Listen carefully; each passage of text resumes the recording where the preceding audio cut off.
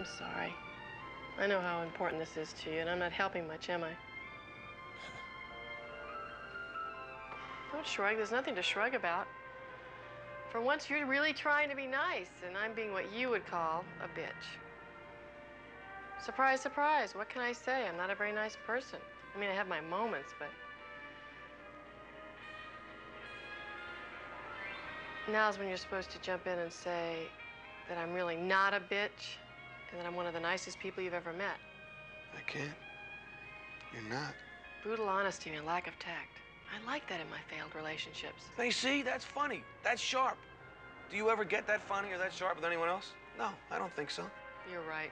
We should stay together. We have to stay together. I mean, think of the banter. You're kidding and I'm serious. Don't you get it? I don't get any better than when I'm with you, and I don't think you get any better than when you're with me. I'm sorry, but if this is as good as life gets... I'm not saying this is as good as life gets. What I'm saying is, I don't know what I'm saying. I'm saying that you know my garbage, good and bad.